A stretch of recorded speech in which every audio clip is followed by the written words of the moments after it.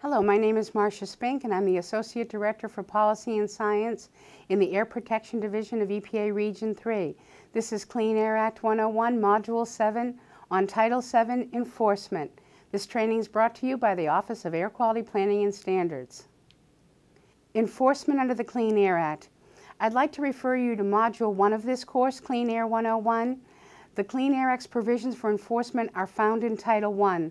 Look especially to Sections 113 and 114. Now, Title VII of the 1990 amendments enhanced enforceability. It makes the Clean Air Act more easily enforceable and consistent with other environmental statutes, like the Clean Water Act and RCRA.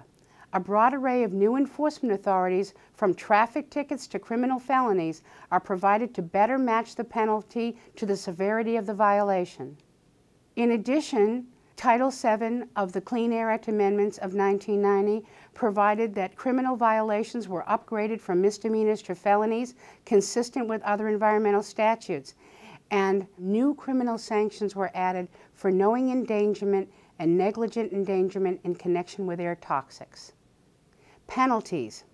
EPA may issue administrative penalty orders up to $200,000 and field citations for minor violations up to $5,000 rather than taking every violation to court.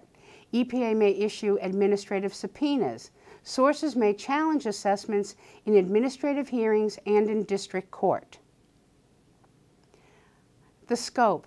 The duration and scope of emergency orders were expanded. The authority to issue administrative compliance orders to sources was expanded to authorize schedules of up to 1 year. Restrictions. Definition of the terms operator and person, which immunized many potential violators in the past from enforcement, were restricted and better defined. With regard to citizen suits, these provisions were enhanced. Provisions were revised to allow courts to assess penalties as well as enjoin violations. The money will go to a special U.S. Treasury fund. That money may be designated for air compliance activities or mitigation projects. Citizen suit provisions also include that district courts are given jurisdiction over suits against EPA for unreasonable delay. Effective federal oversight of citizen suits is provided through additional notification requirements. Punishment.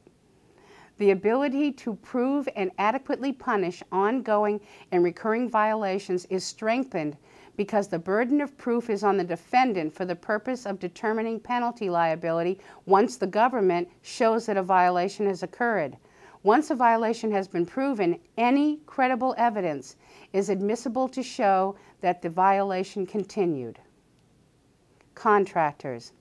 The listing authority by which violators are barred from receiving government contracts, grants, and loans was revised so that all criminal convictions result in disbarment.